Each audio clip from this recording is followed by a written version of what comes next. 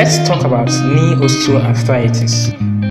This presentation is focused on the following areas: definition of knee osteoarthritis, data on incidence and prevalence, causes or risk factors of knee osteoarthritis, symptoms of knee osteoarthritis, diagnosis, prevention, and physiotherapy management. Before we come to the definition, let's look at the anatomy of the human knee. So the human knee is a complex joint made up of the femur bone and the tibia bone, and the joint is held firmly by numerous ligaments and separated by a cushion known as cartilage or meniscus. How can we determine an unhealthy knee joint and a healthy knee joint? Just look at the image on the screen. It is more obvious we are seeing osteoarthritic knee. So what then is osteoarthritic knee? Definition of knee osteoarthritis. The knee joint is formed by a thigh bone and the leg bone. This joint is separated by a soft band tissue called articular cartilage. This cartilage provides cushion to the joints, preventing bone-to-bone contact. It is also serving as a shock absorber and takes pressure off the knee joint during activities. It also provides nourishment to the joints, making the joints lubricant and mobile. A knee osteoarthritis occurs when the articular cartilage undergoes wear and tear. Thus, the cartilage degenerates, leaving a raw bony surface on the two bones that form the knee joint. This triggers severe knee pains to the victims. Usually, the degeneration of the articular cartilage is progressive, thus worsens over time, and it is very common among the aged. Clearly, this is the difference between healthy knee joints and a knee joint with osteoarthritis.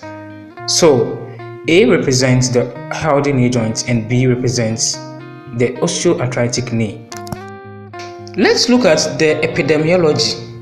Osteoarthritis is the most common disease of the joint worldwide, with the knee joint being the most commonly affected joint in the body. That, according to Michael J.W. et al. 2010, it mainly affects people over the age of 45. OA affects nearly 6% of adult population, and women are more commonly affected than men. According to Michael J.W. et al. 2010, amongst those older than 70 years of age, the prevalence rises to as high as 40%, and this prevalence will continue to increase as life expectancy and obesity rises.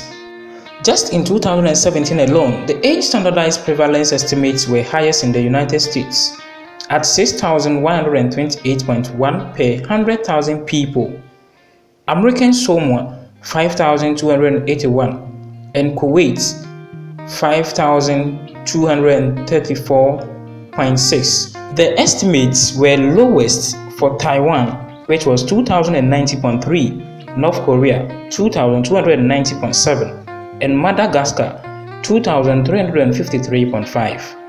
Researchers say the problem represents public health challenge and how it is essential that prevention measures, management, and treatment of OA are given priority. Data suggests that there are two main types of osteoarthritis: primary osteoarthritis and secondary osteoarthritis.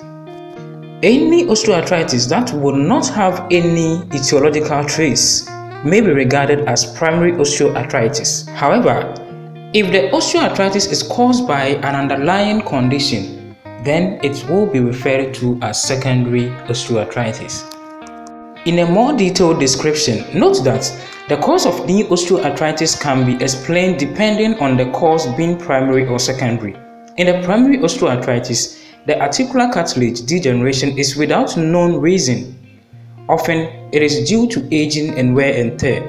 The secondary can be linked to a known problem.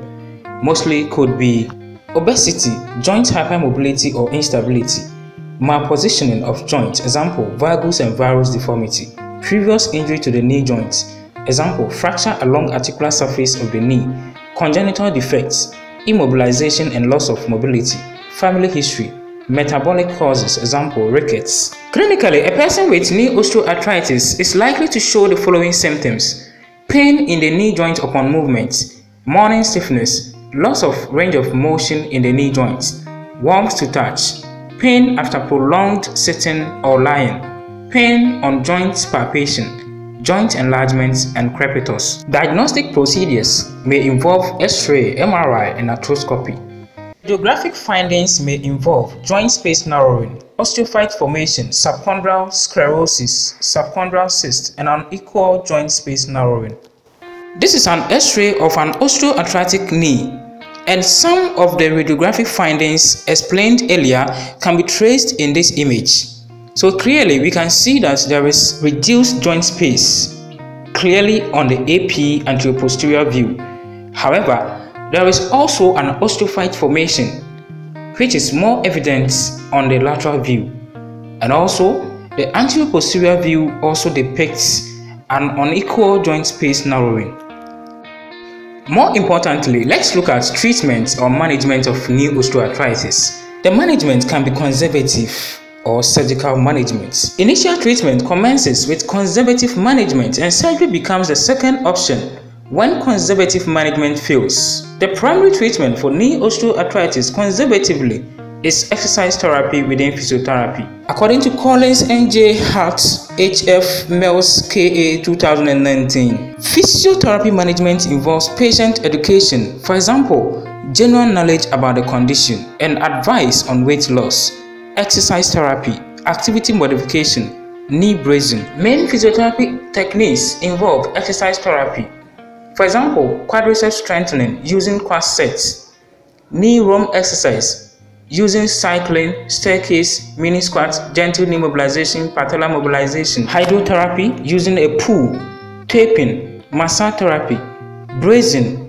electrotherapy, that's using electrical muscle stimulation to improve quadricep strength, TENS for pain reduction. For pain management, we can also use other modalities such as cold and heat therapy. Some of the protocols described in the previous scenes are demonstrated pictorially in the following scenes.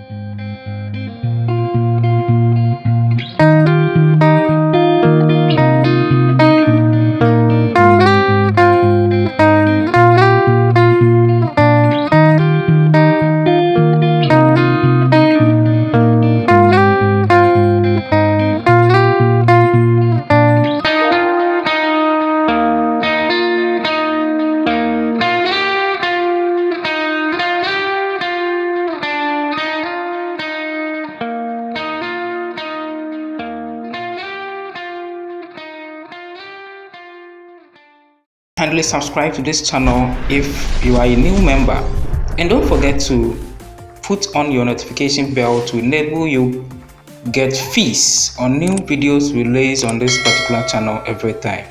Bye.